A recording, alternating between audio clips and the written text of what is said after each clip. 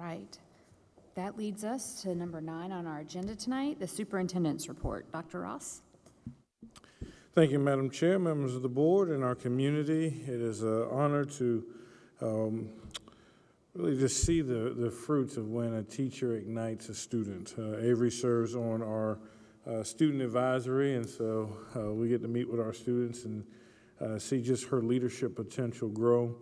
But also just the wonderful impact that teachers make each and every day to transform the lives of our children. That's what it's all about. So salute to Mr. Chapman as well. And it's just always great when you see those Skills USA jackets. That's very distinct. But to have that honor, not only for the state of South Carolina, but for District 5, that is amazing. And I said the best thing that you can do for a child. Number one thing you can do for a child is put a highly qualified teacher in front of them, a transformation expert, as we saw with Mr. Chapman here. The second best thing is support that high-functioning teacher, that high-quality teacher with a great principal.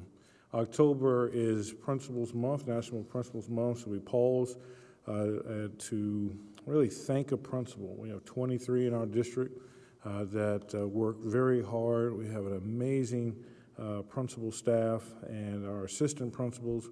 We are very proud of each of them as they work to support our teachers to ensure that every student feels loved in our schools and every student has the ability to grow in our schools. And so we're a system asking 3 critical questions each day. Why do we do this work? How do we accomplish that why? And then what are our outcomes?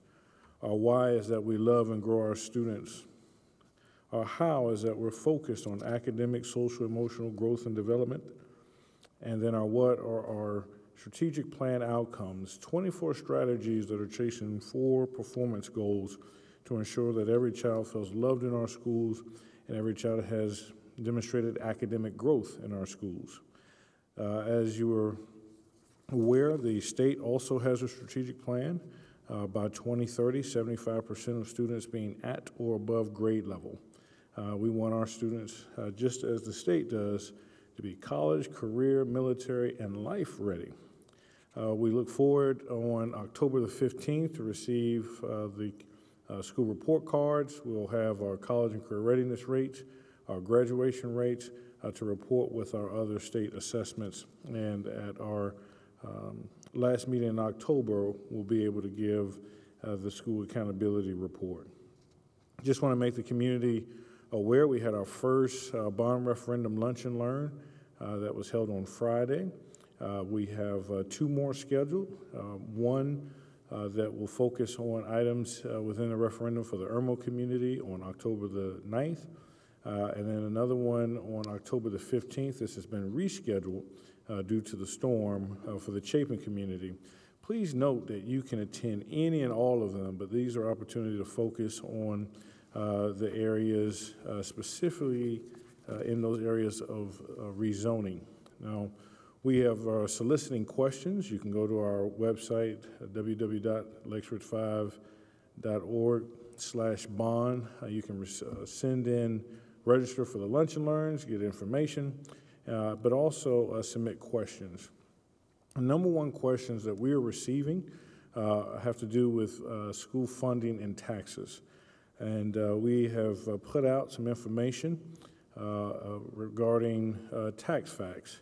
I'm not only the superintendent, but a father of 2 in this district, and but also a member of an organization where we have a 4-way test of the things we think, say, or do. And the number one rule of that is, first, is it the truth? And we work very hard to make sure that what we put out passes that 4-way test. The first tax fact that we are showcasing with our families is that primary homes are not taxed for school operations. A lot of needs clarification. In 2006, Act 388 ended where our 4% assessed properties actually paid for school operations. So while 6% properties, 10% cars, trailers, et cetera, are taxed for operations, the 4% properties are not. When we look at our operations, this is last year's operations. how our breakdown. We have identified last summer by MPS $182.1 million of identified need. That was August of 23. How do you take care of this when in your general operating fund, you see that 64% comes from the state, 35% from that local operating tax, and then 1% in grants? Well, in that jar of our operating fund of $215 million, this was last year's dollars, what we're submitting to the auditor, 88% of that are salaries and benefits. 7% of that jar are utilities and services, like the substitutes or lawn care. 4% of that are classroom supplies and materials, and 1% of that goes to equipment. So, the School Bond Act in 1951 allows school districts to sell bonds for four main reasons. We can sell these bonds to fix schools, to renovate them, to construct them, to equip them. And we're allowed to borrow up to 8% of our total assessed value. 8% of our total assessed value, according to the Lexington County Auditor, is $52,689,115.76. Of that allotment, we have, and I'm looking to our CFO here, 88% of that is already used currently. So again, you have a $182 million problem. About $45 million of this is already used. So our goal was to to answer the question, how can you issue a referendum going over the 8% without raising taxes? And based on our borrowing capacity and our collections rate, the threshold to increase taxes is about $400 million. We are asking in the 2024 referendum 240. It would be under that threshold to increase the taxes, but over the 8% capacity. We're doing this, as you can see, both pots of money that we have. There are those who have accused us of having slush funds or other funds, but this is the economic picture that we have in front of us. And if addressing the identified needs is the target, this is outlining the picture that we have in front of the district. 88% of this is already used. This is the threshold to increase the debt service tax. Debt service fills this jar, fills the bonds that are sold fills this jar. The debt service pays off the debt on those bonds. Operating tax fills this jar. And so as a result, the threshold is $400 million. I wanted to take the time to share this as we talk about our tax facts, that the bond referendum will not increase the tax rate. And question well, if we don't have a tax, if the referendum fails, could you lower the taxes? And in this chart shows what happens if the referendum passes or if it fails. Then the 69.5 mills, you can see how each our amount of borrow or bonds that we can issue for facilities are outlined if referendum fails or if the referendum passes. I do not see a scenario of lowering it unless we get rid of these numbers here. If we are making the statement that we are not going to address any facility needs, then you can make an argument to lower the millage rate. But again, looking at the $182 million need in our district, that's why our recommendation, if it does not pass, that we use as much capacity as available to address the items that we've identified as priorities. You can see our amortization schedule by our financial advisor on what our tax and our debt service payout would look like with the referendum. These charts are kind of hard to understand because you have your different debts that are GO bonds that have been issued. But this line here represents that tax threshold of 69.5 mils. And the same thing without the referendum. But again, if we wanted to lower this line, then we would be lowering our capacity to do any work in the facilities. So I've always operated on the assumption that we wanted to fix the buildings. So it's another tax fact to understand that the referendum dollars are only used for infrastructure. Sometimes we hear, well, they have, if they're going to use the 240, why don't they increase teacher pay or, but you cannot use this money for any of the, for salaries and benefits. It must go for repairing schools, equipping schools, constructing schools, or renovating. And so the last tax facts is that this referendum is going to be put up to the citizens. Anytime you want to go over that 8% capacity, it is called a bond referendum. It must go to the citizens for approval. Also wanted to point out that tomorrow we will have the Lexington and Richland County candidate forum. That will be at Irmo Middle School.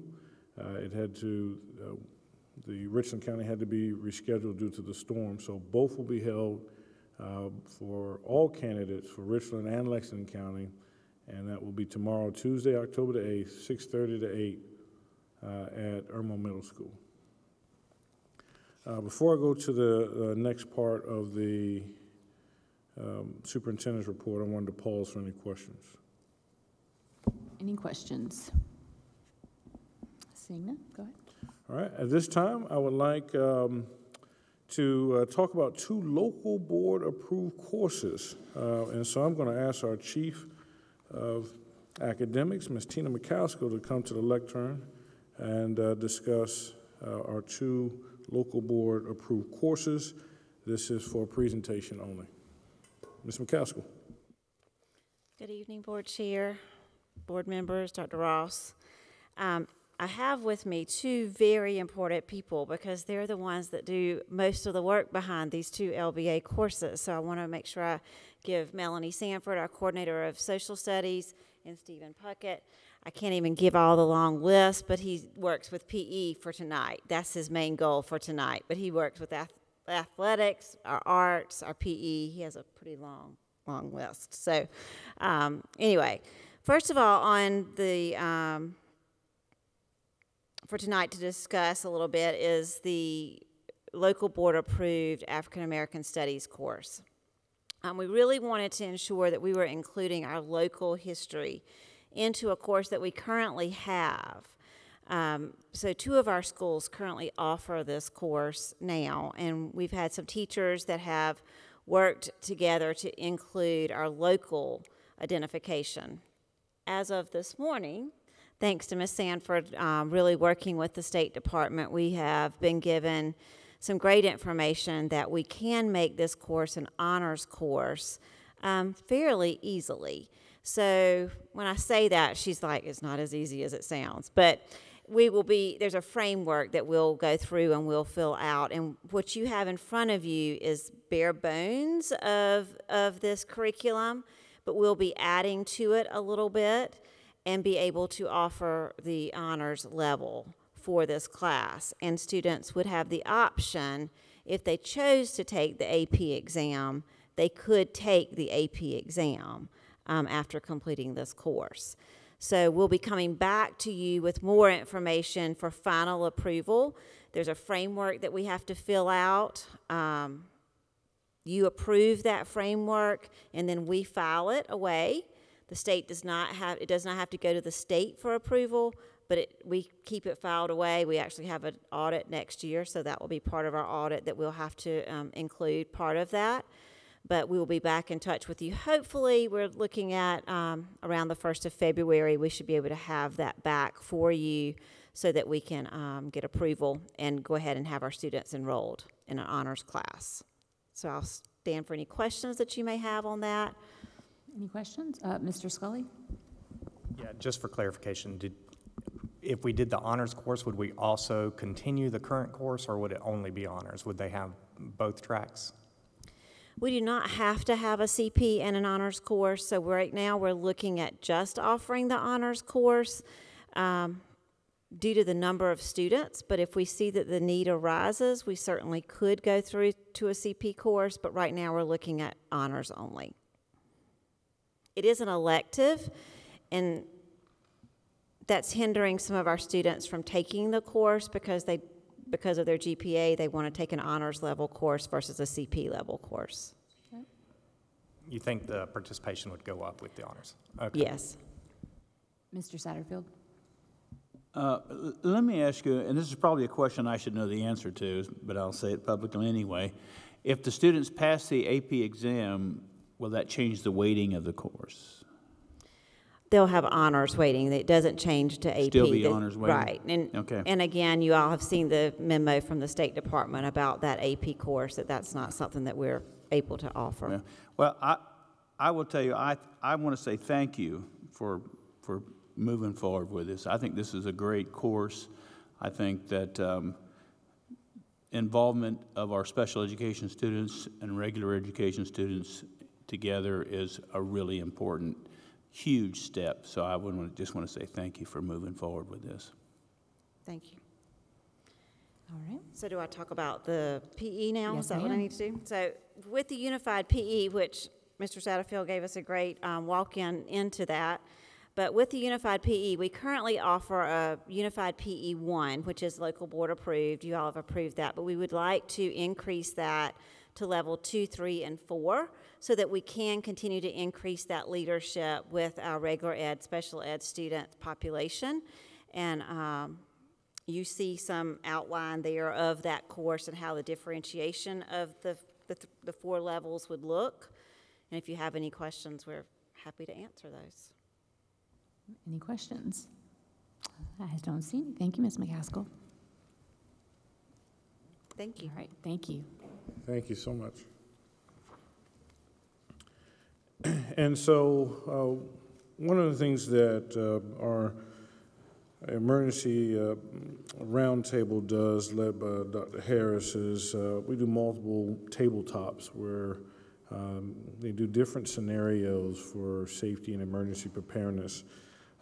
We held a pseudo table talk with our principals about lessons learned regarding Hurricane Helene and emergency response. And I just wanted to share that with you all, some of the things that came out of that for your review. One of our goals was to care for our students. And to do that in a community that face very differing experiences in terms of recovery. Some of our families are just returning to power, and then some had not lost any of it.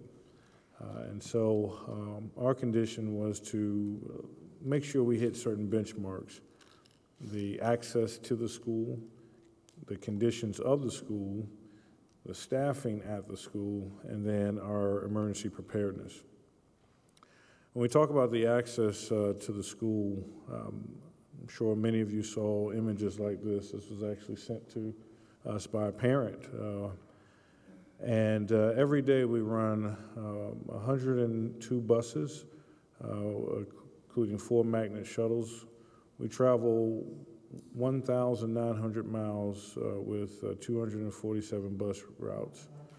The first bus leaves the yard at 5:15 in the morning, and the last bus gets in between 5:15 and 5:30 in the afternoon. I really want to take the opportunity to thank our transportation department, because they get out there before those buses get out to assess those roads. To reroute many of the 247 bus routes took a lot of time, took a lot of planning. I know we didn't get them all right, but they did an amazing job of being able to reroute the buses so that we can do operations. We needed, and as some of you kind of ride down roads, you can see that trees have been cut back, but they're still right up against the road, which does present an issue to our buses with the mirrors, and so they were able to get out and traverse it. Many of them who didn't have power themselves, to ensure that we had our routes done and alternative routes in place. We talk about conditions at the school and the same things that we run into in our house, what we were dealing with in our schools. If we had leaks in the building, they got bigger. We have new leaks, and we have property damage. While we did not experience some of the damages that districts west and north of us have, we had damage nonetheless. However, we had trees that just missed some of our schools for significant property damage. Most for us was power utility. We worked with our two major partners, Dominion and Mid-Carolina, working very closely. As you can know, their resources were stretched. Our biggest concern was generator support. I tried to update the board as much as possible as information came in, but when the fuel runs out on the generators, then areas that are not supported, like our cafeteria or food storage, we run the risk of losing those stocks. We did learn that as we plan new facilities to critical operations like food storage and medicine storage and those things, to be connected to the generators. I want to talk about staffing, and first, many of our staff members on days that were closed came into work. Some were called in to help with the meal preps. We, over the weekend, tried to get a waiver from the USDA as well as the Red Cross to feed the community. But we were not able to obtain that waiver. However, we were able to feed students. And so over that 3-day term, we're able to give out over 1,990 meals for students for meal pickup. I'm not going to read all of this to you, but there's a lot that goes into inclement weather and school closures. You have a lot of policies regarding e-learning, makeup time, work days. But one of the things I think is important to know is that on September 30th of this year, the district no longer had access to ESSER funds. ESSER 3 was $15 million that we had in the district that we are no longer without. So things that we used to have access to, you remember COVID leave, those emergency resources are no longer with us. So we're left with what our current policies are. If you can follow the flow chart issued by the state, one of the questions is, well, Dr. Ross, why would we do e-learning when students don't have power? And we had a tale of almost two communities. Some communities where parents had to go to work, the students had power, never lost power. And then we had other places where they were in the dark. With the e-learning, we made a concession that the work is not due to 5 days of when the students return. And I'm looking at Ms. Mikowski, as we said, that's the full day of school. So that 5 days actually starts today. It did not start Wednesday, Thursday, and Friday. And however, if we look at the state law, one of the lessons learned is that, that first day of Friday, we made the call of e-learning. If anyone could tell me what the storm was going to do that day, please join us in our meetings. but we had no idea it would be that destructive. However, I think it's important that we understand the law.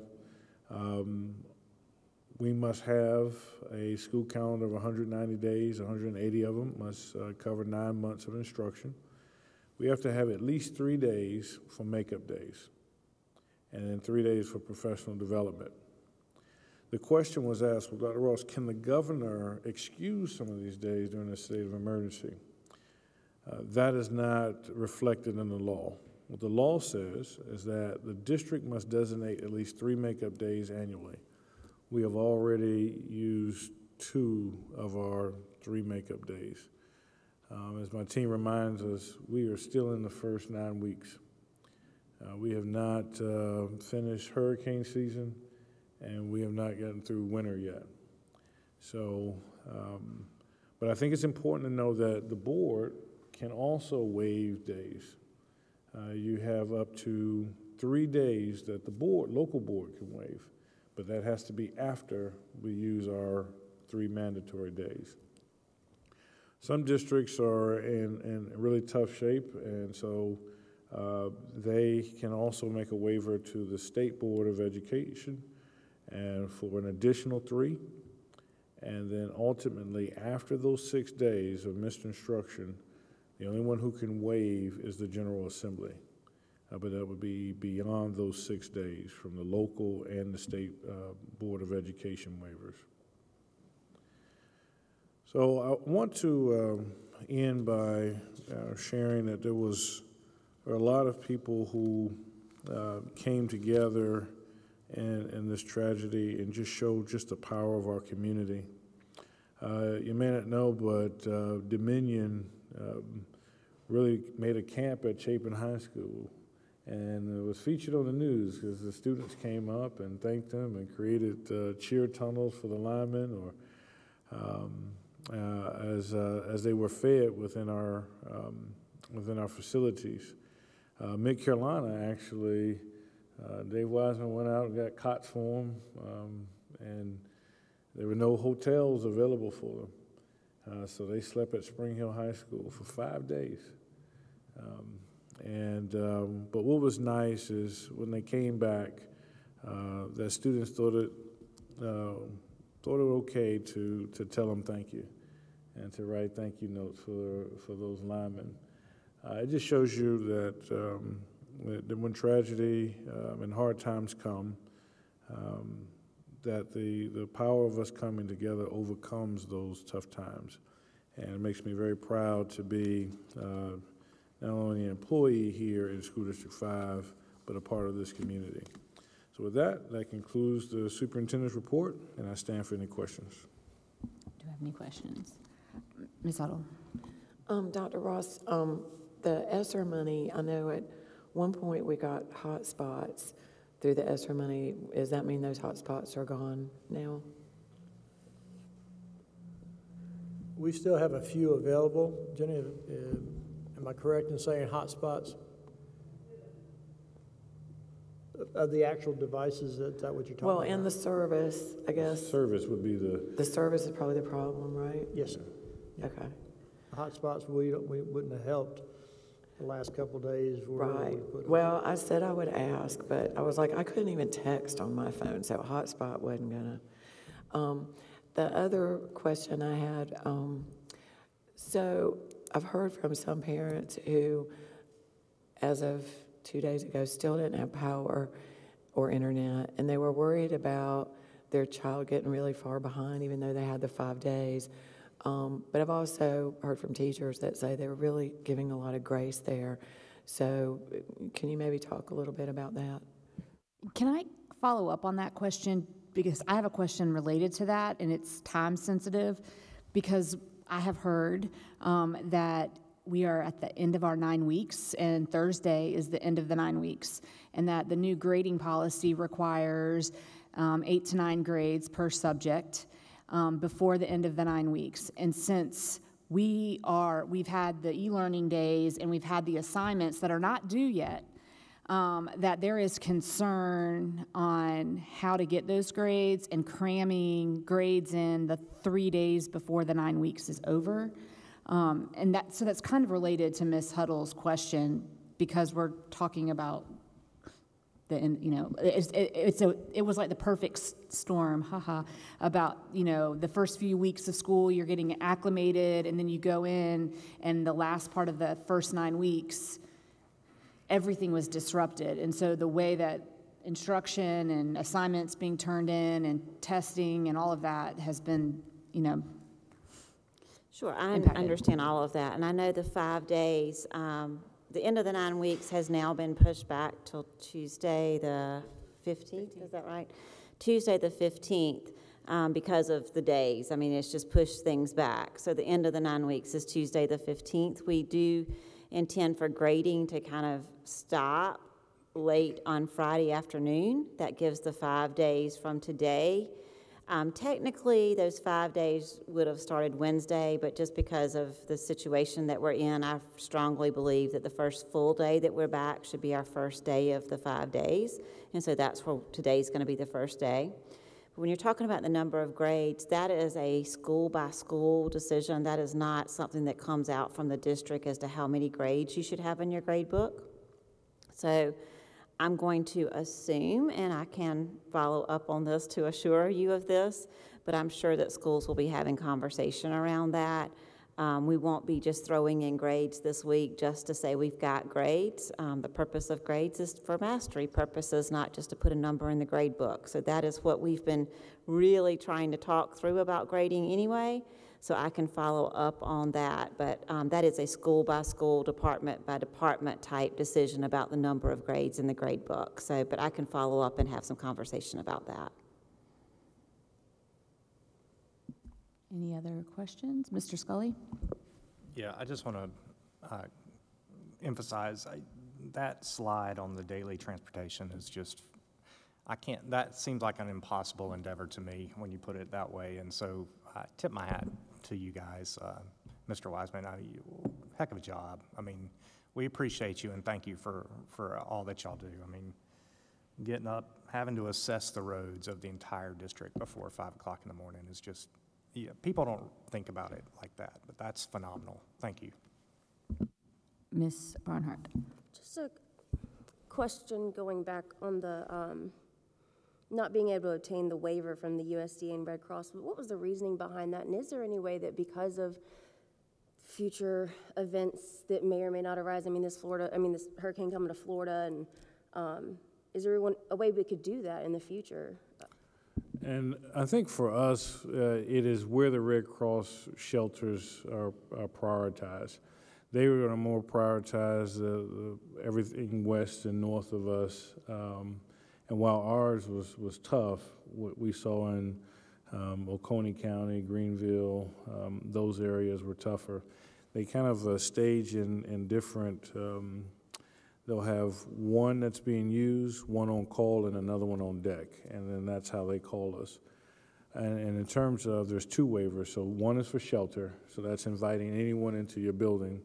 And then the second waiver is for the USDA. And so when we're going to give out this food, we're not going to get reimbursement from it. So that cost waiver to give it to the community comes from them. And I think our team were calling them on Sunday. And a lot of people in federal government weren't working on Sunday. So we just made the plans to give that out. So I think we can get a little bit more information about